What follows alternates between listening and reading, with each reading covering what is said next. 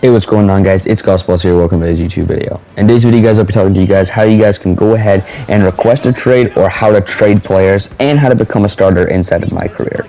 If you guys are new here, please make sure you guys drop a like, drop a sub, hit that subscribe button, smash that notification bell. That'll all be very, very appreciated. But anyways, guys, let's go ahead and talk about it.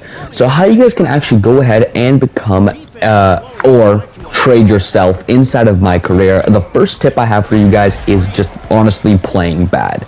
If you guys don't know how to do this, just simply don't score enough per game, lose your minutes, then after that they'll seem to trade you if you guys really want to go to a new team.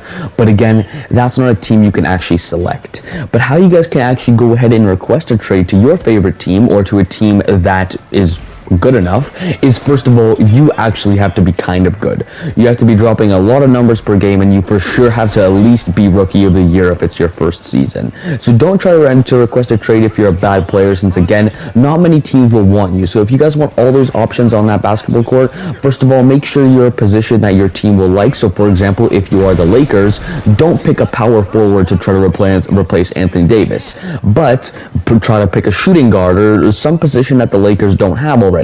If your goal is to be on that team, make sure you do that at first.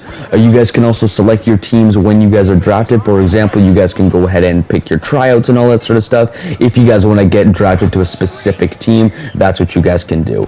But anyways, let's go ahead and talk about how you guys can request a trade. So when you are in your MyCareer menu, go to simply your career, and you guys can actually see the request a trade icon there. You guys can see all your team interests. So again, this is what I was talking about. Make sure your team doesn't have depth in that position. Like I said, obviously don't try to be a power forward and go to the Lakers, but except be a shooting guard if you want to go to the Lakers.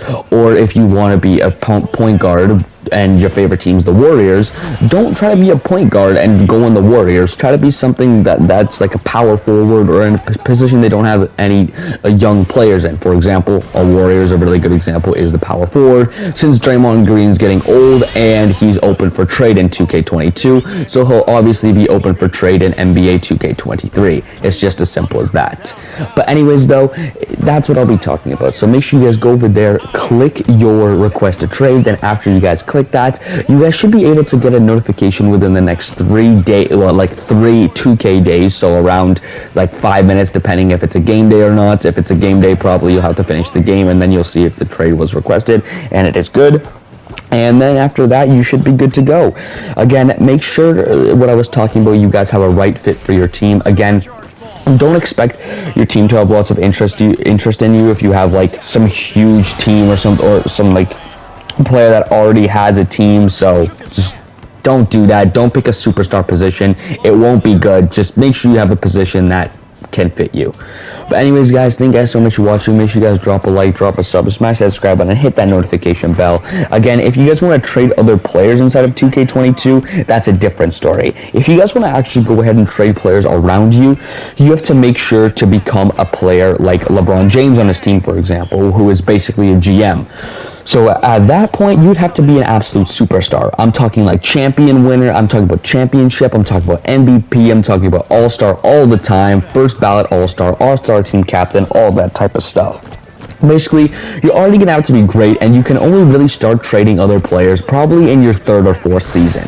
Obviously, I've been trying this in 2K. Even if you're a 99 overall in your rookie year, you still can't trade players. So again, you'll have to wait 3 or 4 seasons so you can actually become a good name at your team. Then after that, you'll provide some trade value, and then when you show consistency in the game, they'll let you be a player like LeBron James, who actually makes, basically, quote-unquote, makes the trades for their team.